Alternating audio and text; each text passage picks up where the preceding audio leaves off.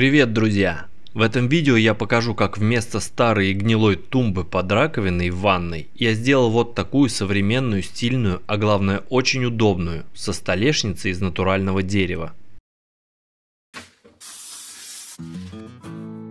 В результате постоянных протечек у соседей сверху моя квартира неоднократно подвергалась затоплению.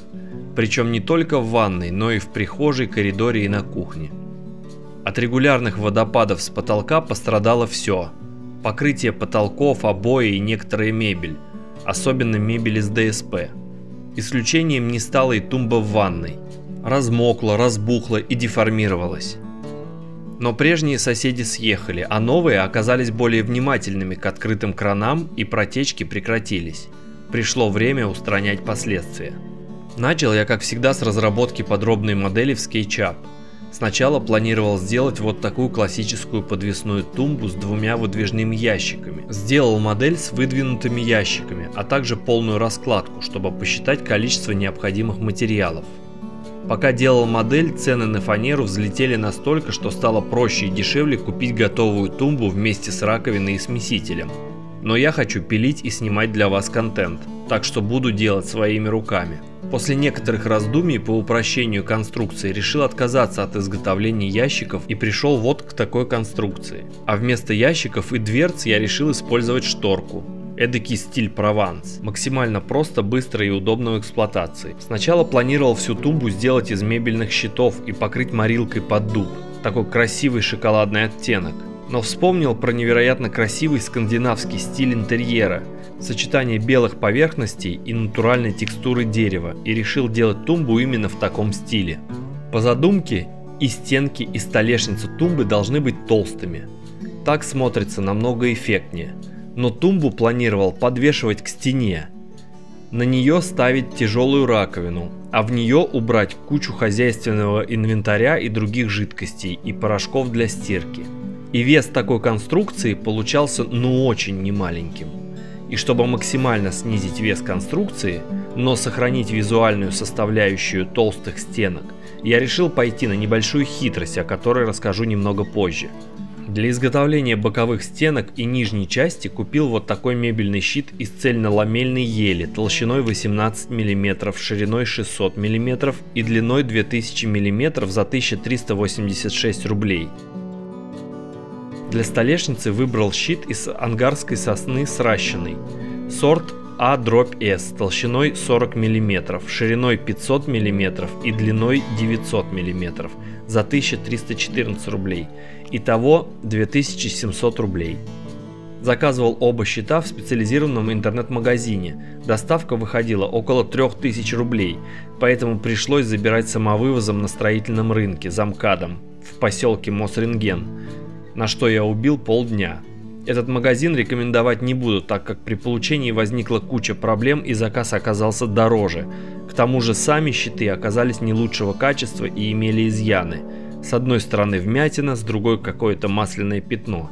Хорошо, что размеры щитов выбраны с запасом и лишние части вместе с браком можно будет отпилить. Начинаю с изготовления боковых стенок и нижней части из 2-метрового щита.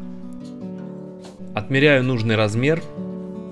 Проклеиваю место распила малярным скотчем, чтобы избежать сколов, и отпиливаю ручной циркуляркой первую часть, используя строительное правило в качестве направляющей. Дальше распиливать уже можно на станке.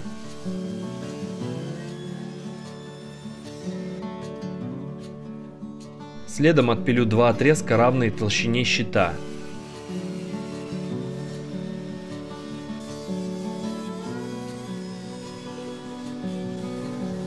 Теперь от всех трех частей отпиливаю части шириной примерно 10 см.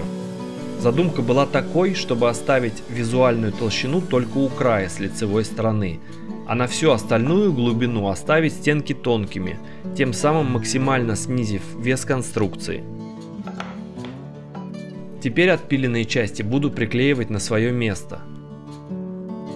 Густо промазываю клеем и притягиваю струбцинами.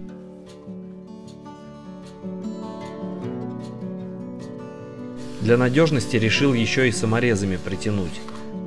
А теперь те самые отрезки прикреплю на свое место, то есть на нижнюю часть тумбы. Они нужны, чтобы выровнять плоскость для стыковки с боковыми стенками. Отмеряю, отпиливаю и приклеиваю. И также добавлю несколько саморезов для прочности.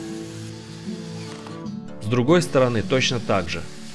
Тут при затягивании последнего самореза откололся небольшой кусочек, но это вообще не проблема. Досверливаю еще пару отверстий и притягиваю дополнительным саморезом.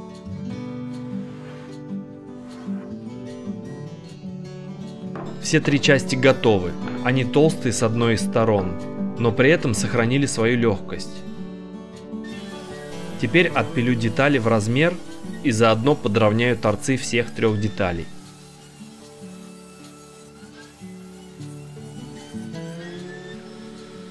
Перед покраской зашлифую все части орбитальной шлифмашинкой. Клей давно высох, и лишние крепежные саморезы можно убрать. Тумба предназначена для ванной комнаты, место с повышенной влажностью. Чтобы в процессе эксплуатации мебельные щиты не деформировались от перепадов влажности, их нужно максимально защитить. Для пропитки буду использовать быстросохнущий лак Цапон. На весь проект ушло полных 3 бутылки по 180 рублей. Это плюс еще 540 рублей к бюджету. Я уже показывал в своих видео, как этим лаком или полностью идентичным я пропитывал листы бумаги при изготовлении компонентов настольных игр, и они становились полностью влагостойкими, превращаясь практически в клеенку. Если лак способен полностью защитить бумагу от воды, то с защитой дерева он точно справится. Лак очень жидкий и быстро проникает в поры древесины, надежно закупоривая их. Тщательно пропитываю лаком все детали. И пока они сохнут, займусь изготовлением задней стенки, за которую вся конструкция будет крепиться к стене. На заднюю стенку влага попадать не будет, поэтому решил не заморачиваться и взять кусок ламинированного ДСП толщиной 25 мм. Отпиливаю по размерам и сразу из алюминиевого уголка 30 на 30 мм и толщиной стенки 3 мм сделаю крепления, которыми вся конструкция тумбы будет крепиться к задней стенке. Чтобы ровно отпилить уголок, ручной ножовкой по металлу зажимаю его в тиски вместе с еще одним, который буду использовать в качестве направляющего. Следом из обрезков того же уголка сделаю крепление средней полки.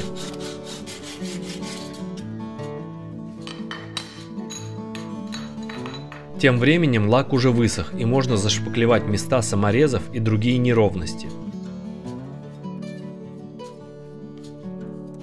Теперь жду, пока высохнет шпаклевка, и не теряя времени доделываю крепление. В них необходимо просверлить отверстия. Размечаю, накерниваю с помощью простого самореза, просверливаю и зинкую края отверстий под шляпки саморезов.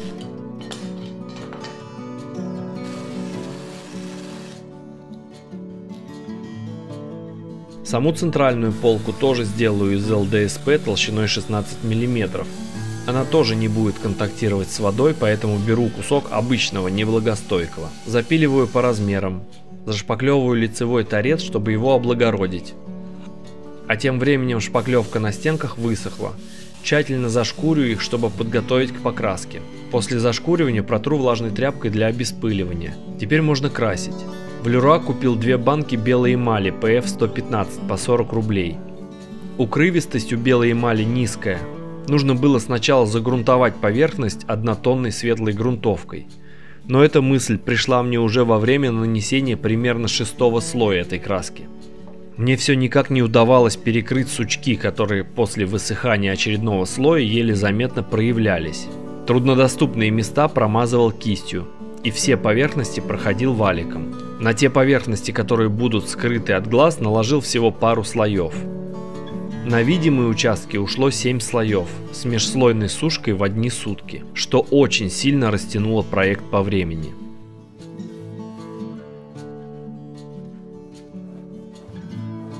Также покрыл парой слоев краски центральную полку. Далее просверлю отверстие для установки крепежных уголков. Прихватываю уголки струбцинами, просверливаю крайние отверстия и притягиваю саморезами. Дальше, уже не боясь сместить уголок, проделываю эту процедуру с остальными отверстиями. И так с обеих сторон. То же самое проделываю с боковыми стенками тумбы. Сразу решил примерить среднюю полку. И как я и думал, со смонтированными уголками она на свое место не встала. Пришлось лобзиком делать в полке пропилы под уголок.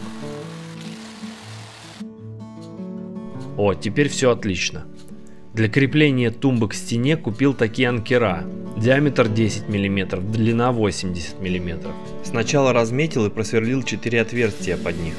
Все отверстия сначала сверлил 4-мм сверлом по дереву, а затем 10-мм. С двух сторон, чтобы сверло не вырывало края отверстия на выходе.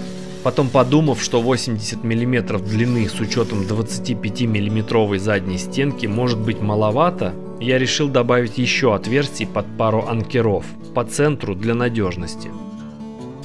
6 анкеров обошлись мне около 150 рублей. И в завершении разметил и смонтировал крепежные уголки для средней полки. Вот тут, кстати, хорошо видно, как проступили сучки после 4-го слоя краски, после чего я накладывал еще 3 слоя. И пока все эти финальные слои сохли, я занялся демонтажом старой тумбы и подготовкой места под установку новой. Убрал все из тумбы и отсоединил слив. Чтобы отключить смеситель, пришлось отключать воду во всей квартире. Но нашел у себя 2 вот такие заглушки, и это спасло ситуацию, не пришлось сидеть без воды. Теперь всю эту рухлядь можно разобрать без особой спешки. И тут мне открылась ужасная картина. За годы под тумбой скопилось огромное количество грязи, и это еще раз убедило меня в правильности принятого решения. Тумба в ванной должна быть только подвесной, чтобы грязи негде было скапливаться. Отмыл плитку доместосом, прошелся белизной и средством против грибка по плиточным швам, удалил следы старого клея. В общем, отдраил все, насколько это было возможно. Чтобы спозиционировать нижнюю часть новой тумбы на своем месте, буду использовать выдвижные ящики от старой. Сразу отмечаю место под шланги. Чтобы скруглить углы, высверлю их пером по дереву на 35 мм. Остальное выпиливаю электролобзиком. Место распила пропитываю лаком для защиты от влаги. Монтирую боковины к задней стенке, снова устанавливаю основание, а на него всю конструкцию. И тут можно увидеть, насколько кривые стены у меня в ванной, из-за чего возникли проблемы и при монтаже тумбы, и будут в дальнейшем при монтаже столешницы.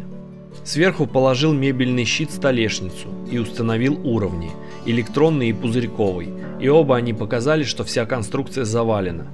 Для выравнивания использовал алюминиевый уголок.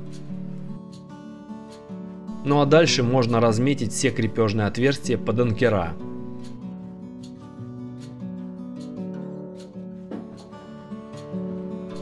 Сверлить начал сверлом по бетону на 5 мм. И просверлив первые 3 отверстия, замучился его позиционировать. По глянцевой плитке сверло то и дело уводит в сторону, что может стать проблемой при монтаже.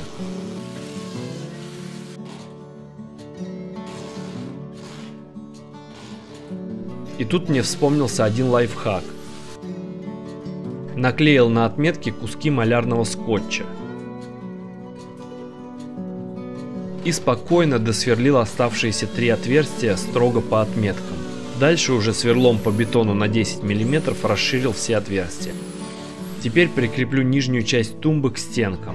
Длинных струбцин у меня нет, так что для позиционирования буду использовать простой скотч. Просверливаю отверстия сразу с зенкером и притягиваю 50-мм саморезами. Потом мне показалось, что такой длины саморезов может быть недостаточно, и уже за кадром я заменил их на 80-мм, по 5 штук на каждую сторону. Ну и теперь финальный монтаж. Устанавливаю всю конструкцию на свое место. Шляпки у анкеров невероятно маленькие, а ДСП материал крайне мягкий, так что решил на каждый анкер накинуть по шайбе. Забиваю все анкера и поочередно и равномерно притягиваю. Вырезаю отверстие под коммуникацией в центральной полке, так же как и в основании, и устанавливаю полку на свое место. Снизу фиксирую полку саморезами. Ну а теперь пришло время самого красивого элемента всей конструкции – столешницы. Для начала выравниваю торцы, заодно спиливаю брак и изъяны. Чтобы избежать сколов, проклеил место пропила малярным скотчем.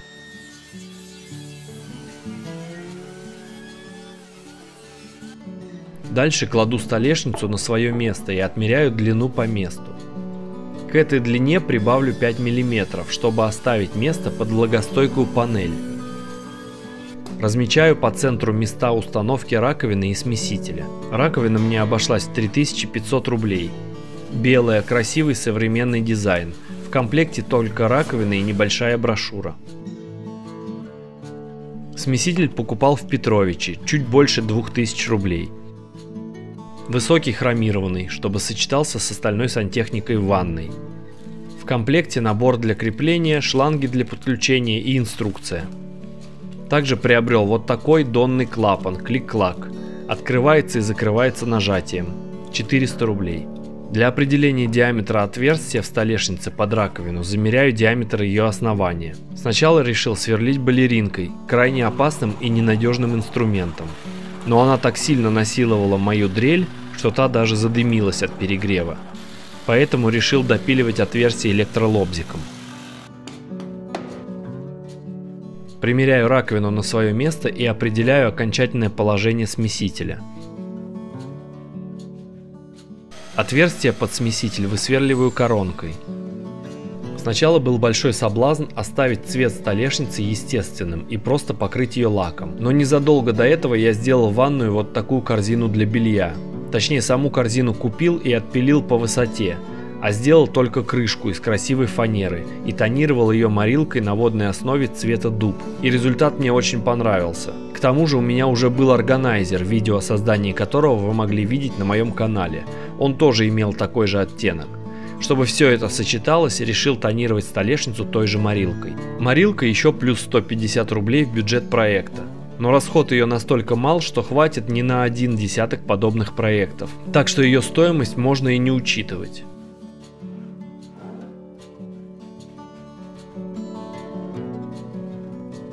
Морилка невероятно красиво раскрывает текстуру дерева, подчеркивает его красоту.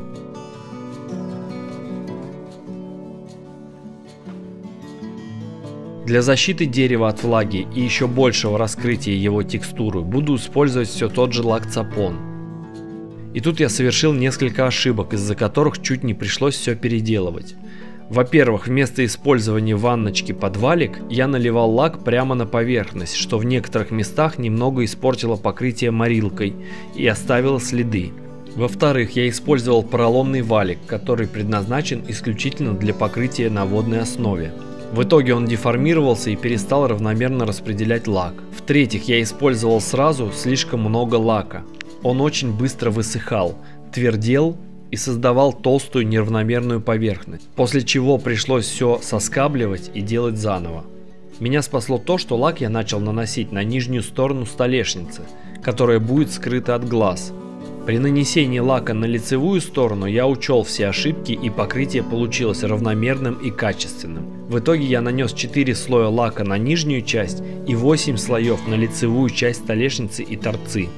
Пока лак сохнет, я демонтировал старую затирку шва вокруг ванной, чтобы при установке столешницы пройти все единым швом силиконового герметика. И сделал и смонтировал еще комплект уголков для фиксации столешницы. Установил гофру слива. Лак высох, и можно насладиться получившейся невероятно красивой поверхностью. Она получилась полуматовой и ровной, а оттенок именно таким, какой я и хотел.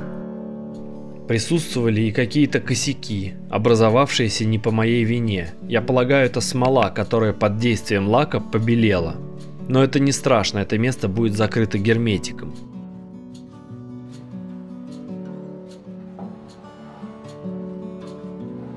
Первым делом смонтирую смеситель. Для этого сначала приверну к нему шланги и крепежные шпильки. Протягиваю все в отверстие, а снизу устанавливаю ответную часть. Чтобы шланги не мешались, обмотал их вокруг гофры слива. Фиксирую столешницу. Можно устанавливать раковину. Монтирую донный клапан и прикручиваю к нему слив. Тестирую, протечек нет. Но для надежности я позже промазал слив герметик. Теперь нужно защитить деревянную боковину со стороны ванной.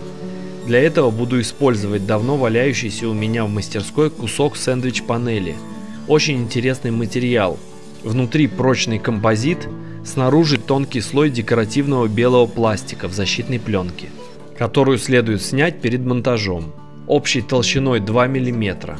Торец у панели закрасил все той же белой эмалью PF115. Приклеиваю на белый силикон.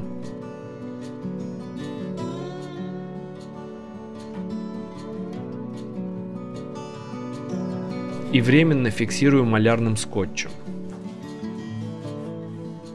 А дальше самая проблемная и кривая часть проекта – засиликонивание швов. Процесс, большую часть которого я оставлю за кадром, так как это моя боль. Наклеил малярный скотч, чтобы защитить поверхности. Нанес силикон. Смочил мыльной водой и за неимением резинового шпателька сгладил шов пальцем. Все получилось довольно криво. Пришлось переделывать. Но мне так и не удалось сделать все ровно, особенно вокруг ванной. Поэтому буду переделывать до тех пор, пока не сделаю ровно, но уже за кадром. Раковину пока промазывать герметиком не стал, еще подвигаю ее в процессе эксплуатации и посмотрю, какое расположение удобнее. Главное, мне удалось хорошо герметизировать тумбу со всех сторон и полностью исключить попадание воды на любые деревянные элементы, кроме столешницы. 300 рублей я отдал за тубу силикона. А теперь можно приступить к финальной части. Сделаю шторку, которая будет закрывать тумбу. Для этого приобрел вот такую занавеску для ванной. Полностью белая, без рисунка. Выглядит как ткань, материал 100% полиэстер. 500 рублей к бюджету. И 10 люверсов, пластиковые, покрытые хромом, 200 рублей за все. Крепить это все буду на металлическую хромированную штангу диаметром 16 мм.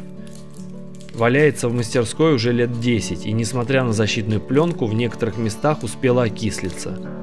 На занавеске уже есть люверсы маленького диаметра и простроченный отворот под них. Но для монтажа моих он слишком узкий, поэтому обратился за помощью к своей племяннице, специалисту в швейных делах, так как сам совершенно не имею опыта в шитье. Первым делом мы отрезали ненужный отворот, затем сформировали новый, более широкий и прошлись утюгом, а потом еще раз подвернули и снова пригладили и прострочили на швейной машинке. Далее отрезали шторку по высоте с запасом 2 см на отворот, прострочили. И то же самое сделали с краев. Отрезали по длине, подвернули, зафиксировали. Материала оставшейся занавески хватит еще на 2 таких шторки. Можно нашить сразу на замену или оставить для другой тумбы. Размечу места под люверсы. Для этого располагаю отрезанный кусок шторки со старыми люверсами и размечаю по ним. Далее прикладываю новый люверс по отметке и размечаю будущее отверстие. Вырезать буду выжигателем по дереву с вот такой насадкой. Предполагалось, что из-за нагрева нож будет оплавлять края, что укрепит их. По факту же просто было гораздо проще вырезать отверстие, чем простым канцелярским ножом, и ничего не оплавлялось. После вырезания первого отверстия примерил люверс, и оказалось, что отверстия маловато. Тогда подобрал вот такое колечко по диаметру и еще раз разметил отверстие. Теперь все подходит, и люверс плотно защелкивается на своем месте.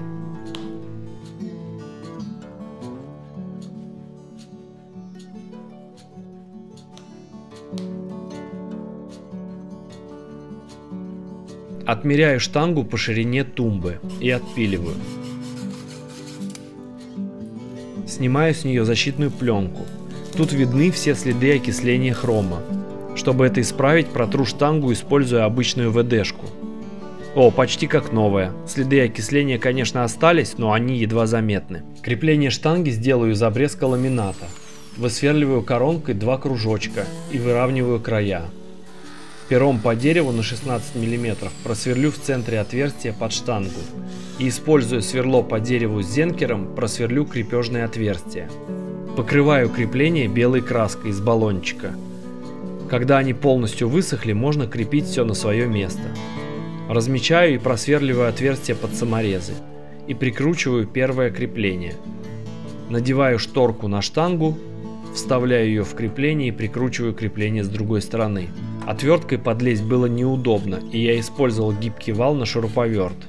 Ну вот и все. Шторка в тумбе сочетается со шторкой на ванне. Ей удобно пользоваться, и она имеет очень непривычный и привлекательный вид. Добавлю декор. Уберу все бытовые жидкости и порошки.